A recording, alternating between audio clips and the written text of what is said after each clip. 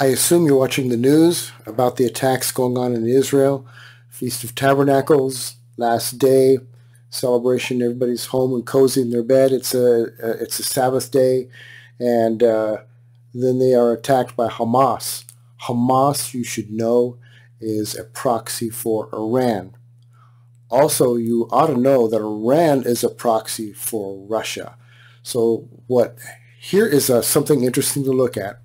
That was a trial run. That's just my opinion. That was a trial run. The Iron Dome, they chalked this up publicly anyway to a technical fault, a technical problem. Yet now, as it is right now, the Iron Dome is failing in Israel. The rockets are coming in, many of them, and they're not being stopped by the Iron Dome. Now, there's only two countries, it's being stated, that have the technology to defeat the Iron Dome, and that is the United States and Russia. So it's probably not the United States, so Russia.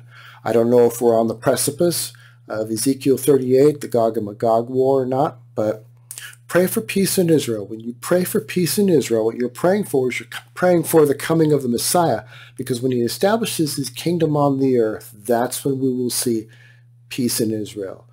Before that, we will not have peace. We'll have intermittent times of false peace, pseudo peace, and so forth, but not yet. You will never have true peace in Israel until the Messiah establishes his kingdom. So pray for peace in Israel. You're praying for the Messiah's return.